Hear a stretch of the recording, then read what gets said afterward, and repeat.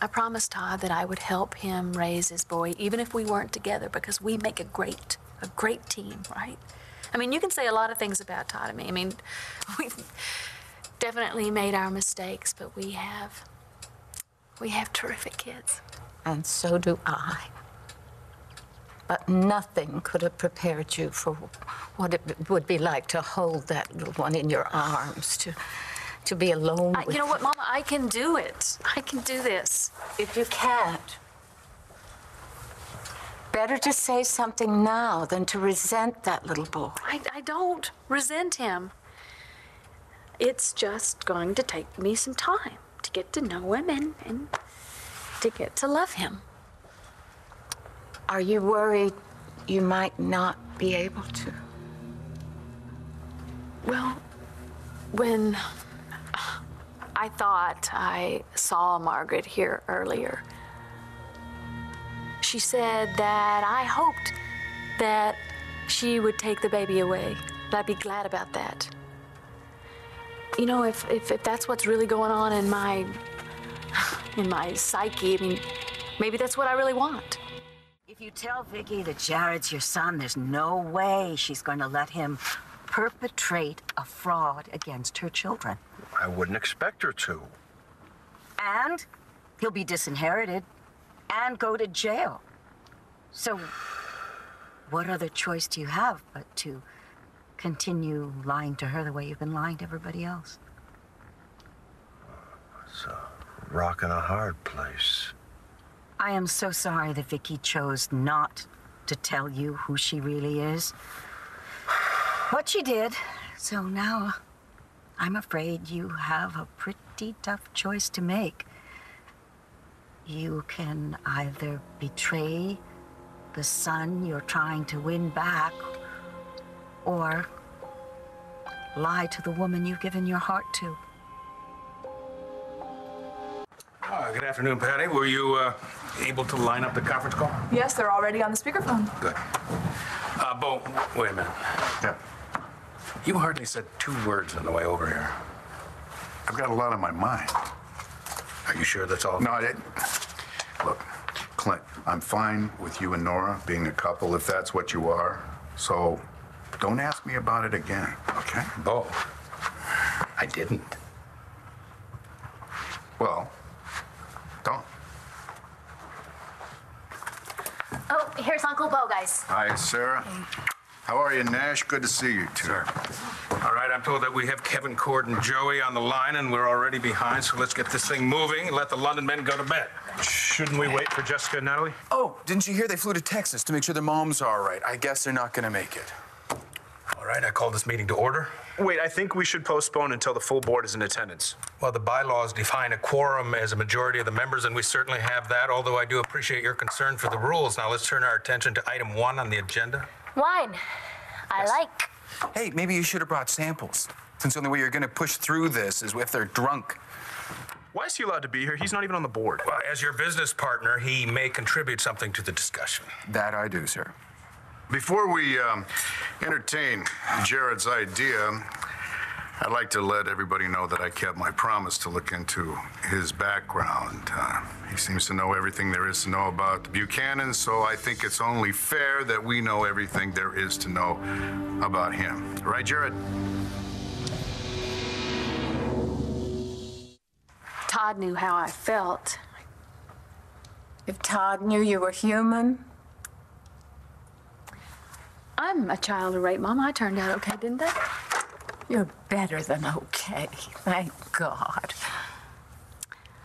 I just want to be able to love Sam as much as you love me. I've been through a lot of therapy, and here's what I know. What? If you want to love Sam, you have to deal with your doubts and your fears and all your feelings now. If you push all that down, you're just going to make it so much harder for yourself. You're a wonderful person and a terrific mother. And I know you'll find the love in your heart for that little one. He's very lucky to have you. I'm the one that's lucky. I'm lucky that I have you. Vicky's gonna think I'm a louse for not calling her, and Now when I finally do call her, I'm gonna have to be even a bigger louse and lie to her. Or you could not call. I don't like either option. You know, maybe you should concentrate on your relationship with Jared, the way Viki suggested. That way, given time, the two of you might have a rapprochement, and then you won't have to lie to Viki anymore. Yeah, I think I was fooling myself thinking that Jared would want to have anything to do with me at all. No, what do I have to offer that the Buchanans don't? He is your flesh and blood. You love him. Yeah, and I disappointed him today. Again, I promised him I would be there, and I wasn't. He'll understand. What? We ran out of gas? Basic excuse number 32 from way back when? Yes, but in this case, it happens to be true. And it's my fault, and I'm very sorry. No. Look, you were just trying to set me up with a job here, and you've given me a place to stay, and you've been terrific. Oh. Does that mean that you've forgiven me for not telling you the truth about Viki? Hey, like you said, you were just doing it out of respect for your friend. Your DNA came back as a match, but the only thing that we really know about you is that you're an ex-con, so it seems like it would be a good idea to do a thorough background check, since we're talking about Pa's legacy. You know. So what'd you find?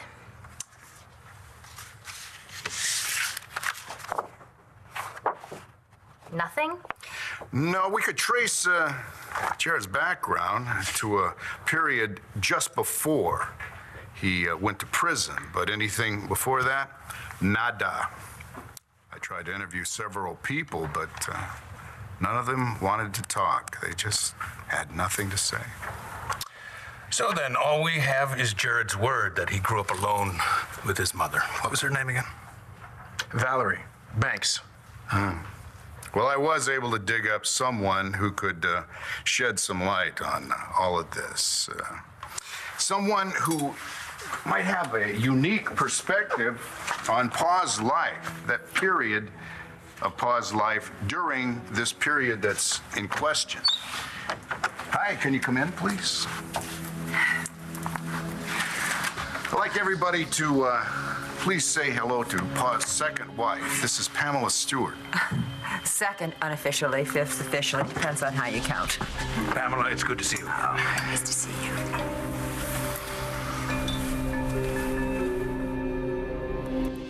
Sorry about before, talking and yelling. You must have thought I was a crazy woman. There's only two of us here, you and me. That's it, just you and me.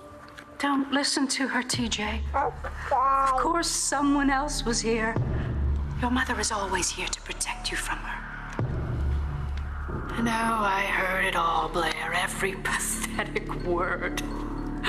Poor Addie filling your head with that phony pep talk. Oh, my darling, you have so much love in your heart. You're the perfect person. A wonderful mother. And you fell for it, didn't you? Ate it all up. A reality check, Blair. It was all lies. You will never love my little Todd Jr. Never. Never. Never.